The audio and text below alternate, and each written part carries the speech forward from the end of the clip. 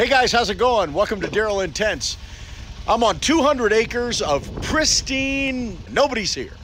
And headed up, actually I'm headed up into those hills, back into a campsite tonight, trying out my my new backpacking wood stove, and I'm staying under a tarp tonight. Gonna make a shelter out of a tarp and see how this we're taking shelter in place to a whole new level.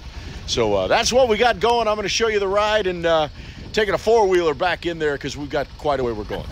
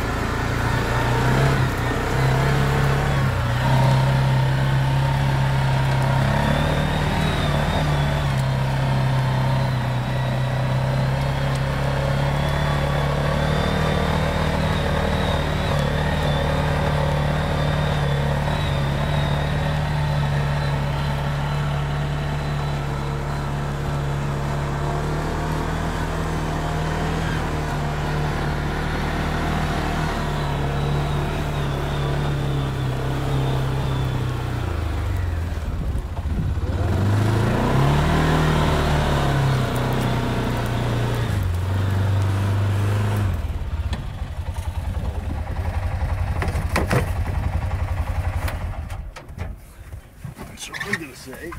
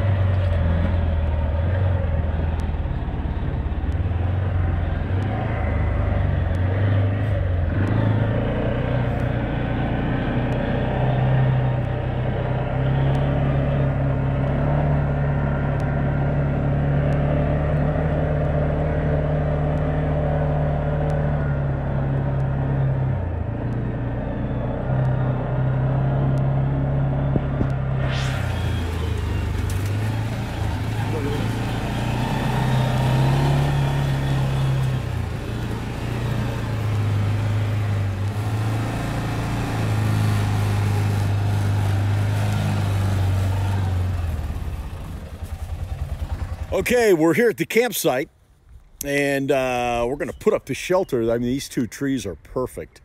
So we're going to set up the shelter right there.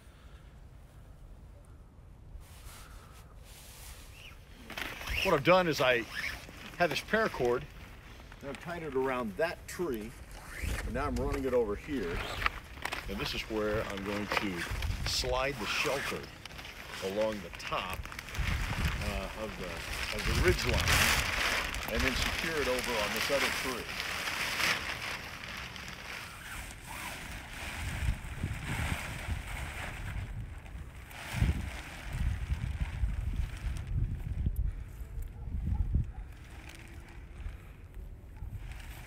So what I'm going to do is I'm going to tie just a loop knot on this end and try and catch the loop knot with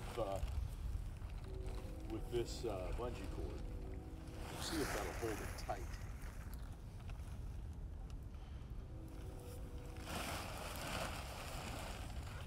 be a good idea. It may not be a good idea. But at least it gets us started.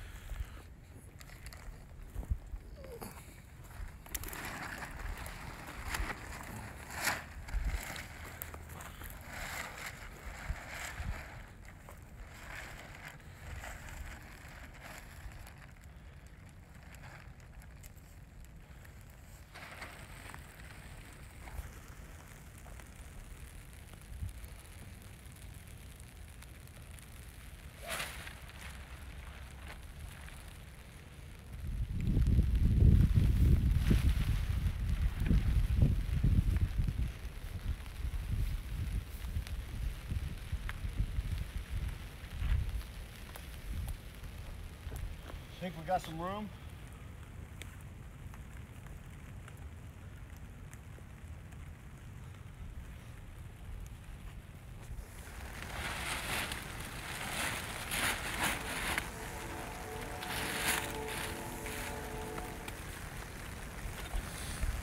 So I'm using these binder clips as the ties to hold down the tent. I think what I'm going to do is maybe about split the difference between the bungee cord, between the two grommets. So there's a little bit of an air intake.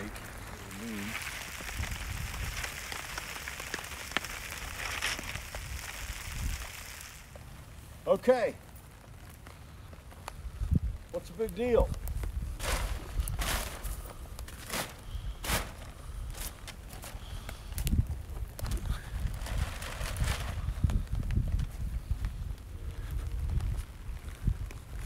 I think that's got some potential, doesn't it? Well, it's not horrible, is it? All right, got the stovepipe in, getting ready to fire up the stove and see if she works. We got a little rain coming down, but nothing too bad. See if we can take the chill off inside the tent. 36 degrees right now is the temperature.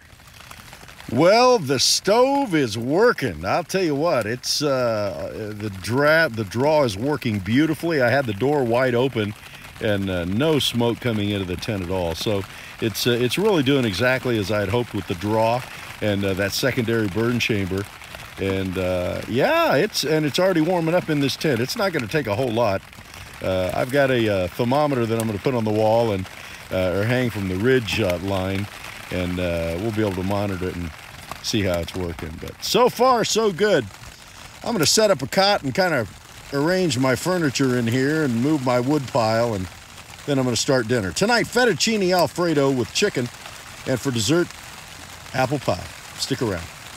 By the way, if you like this, come on, click that thumbs up like button and subscribe to the channel, for crying out loud. Yeah, so you can see the flame is drawing to the back of the box, which was exactly what I wanted by putting that secondary burn chamber. I think it's working. I've got the door wide open. I'm not even using the door, and with the door wide open, it's drawn great. No smoke in the tent in the shelter at all. I love it. Hey guys, how's it going? We are here. I can't check my clock and see what time it is. I'm guessing 9:30, probably 9:15, 9:30 at night. It's 47, 48 degrees inside the tent. I think it's right around 32 degrees outside the tent. So this little wood stove is working great, and there's no smoke in here. This has been going for about 2 hours, and honestly, it's raining. It's been raining all day. It was snowing earlier today. The wood is completely saturated, and we still have fire going. And the smoke draw is working exactly as I had hoped. Where I feed it from the what that would be the front side, the air draw then is pulling it all the way to the back, because I put a shelf in there, as you recall. It goes about three quarters of the way back, and then that the draft then takes it right on up. So my water, as you can see, is steaming and will be boiling shortly. For dinner tonight, I have Knorr Fettuccini Alfredo, and I have taken some chicken in a pouch, all white meat, and put that in here as well. So what I'll do is, it calls for 7 minutes if you were cooking this on a stovetop, but because of the nature of the way that I'm doing it, I'm gonna put it in this koozie after I put the boiling water. I want rolling boiling water into the pouch. Now, for the record, it calls for 2 cups of water, but if you were cooking this on a range, you would boil off. It would steam off a half a cup during the cooking process. So rather than putting 2 cups in, I'm actually putting a cup and a half in for the Fettuccini Alfredo with chicken. And I'm gonna stick it. I'm gonna fill it with the water, fold it over, stick it in this koozie, and it calls for being cooked for 7 minutes. But again, that's if it's completely on a stovetop the whole time.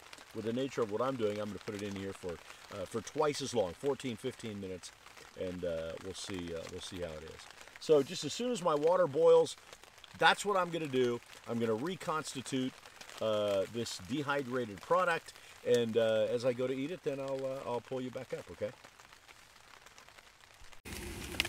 All right, look at that. The water's boiling on the wood stove. I love it. Now I'm going to make my fettuccine Alfredo. I just didn't want you to miss this. Okay, well, while I've been waiting for the water to boil, I've gone ahead and started preparing the apple pie. So what I'm going to do to start is I'm going to take the aluminum foil. I've got 2 Granny Smith apples. I'll tell you what, I'll put the recipe down in the description, okay? But what I've got here is some cornstarch, and I've got some raisins and brown sugar and granulated sugar and a little bit of butter, and those are the wet ingredients, right? And then on top of that, I've got the dry ingredients.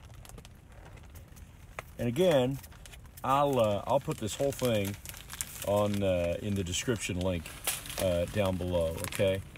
But we're gonna have, when this thing's done in about 20 minutes, we're gonna have ourselves an apple pie. Dry oats, regular cooking flour, butter, brown sugar, cinnamon, a lot of cinnamon, raisins. Just give me a party in your mouth. I'm going to wrap it with this foil, and then I'm going to wrap it again with another piece of foil, and I'm going to put it on my stove for 15 minutes, and in 15 minutes that will all melt together, and it will be heavenly. I'll bring you back at that point, okay?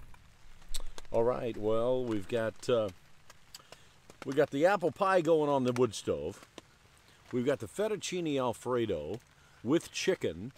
And yeah, I just bought, you know, just some store-bought already pre-cooked chicken.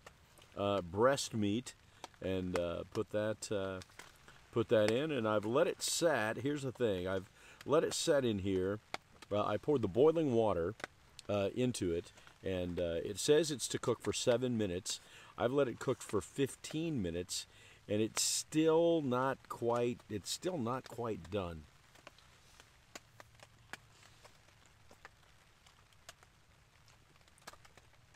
But you know what? On a cold night, it tastes really good. It's look at it's 64 degrees in the tent, and I like that. I'll tell you what, my wood stove works. I'm happy, very happy. Less than $50 for the whole thing, man.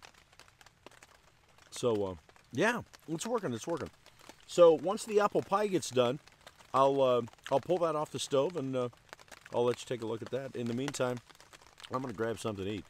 It's like 36 degrees outside, and it's 64 inside the tent. I like it. I like it.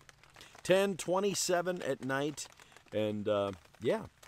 Wish you were here. Well, what am I talking about? You're right there, for crying out loud. We got ourselves an apple pie. It's got raisins, it's got oatmeal, it's got brown sugar, it's got cinnamon, it's got cornstarch. That's what thickened it up there. Got a little flour in it, brown sugar, granular sugar. Oh yeah, a whole lot of cinnamon. I'm gonna put the I'll put the ingredients of the recipe in the description, and then you can have it. Well, let me see if it tastes as good as it looks.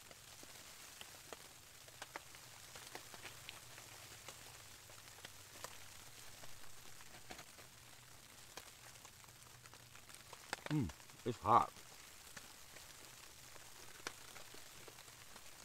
but it's good.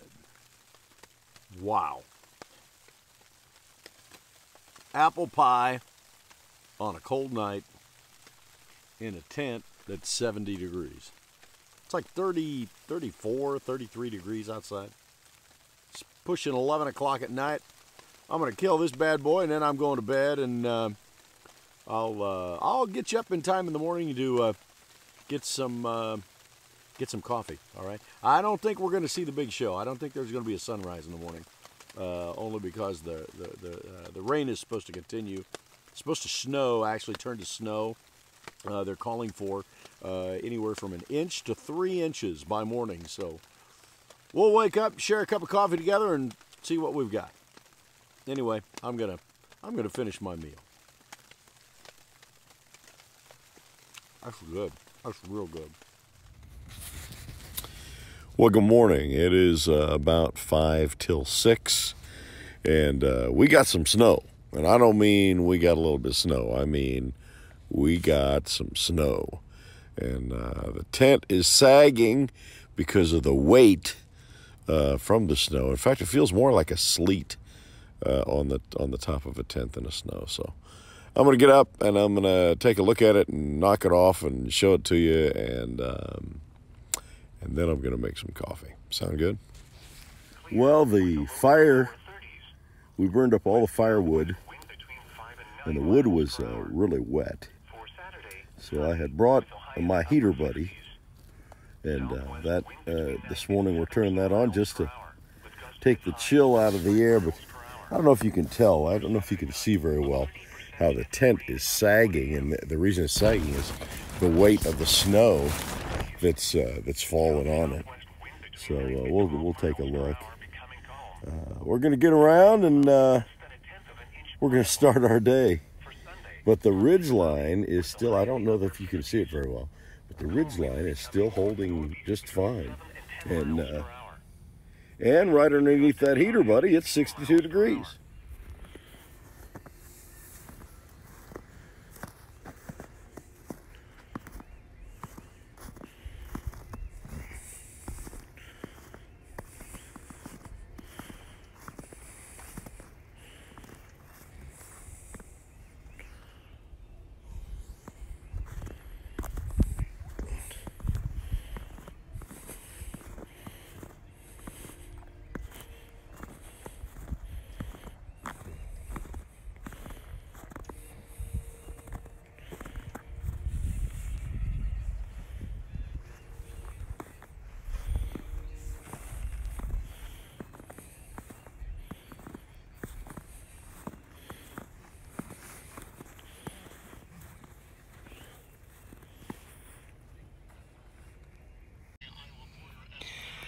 pretty good amount of space in there.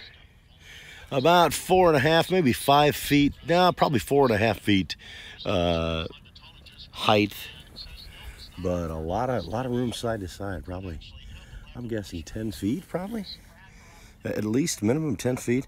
Threw a little carpet runner down, and that worked out pretty nice.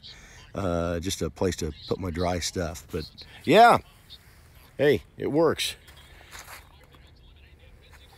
Had a little pretty good snow load on there. Had some sagging going on through the night, but all in all, haven't adjusted a thing, haven't moved any tent stakes. She's still standing. All right, we're gonna pack this thing up and head back. Appreciate you watching this morning. If you've enjoyed the video, snap that like button if you would. And if you want to follow me on all of my excursions, I'd love for you to join me. Just click the subscribe button, always looking for subscribers. And if you click the bell next to the subscribe button, it'll notify you every time that I post a new video. Thanks for watching. God bless.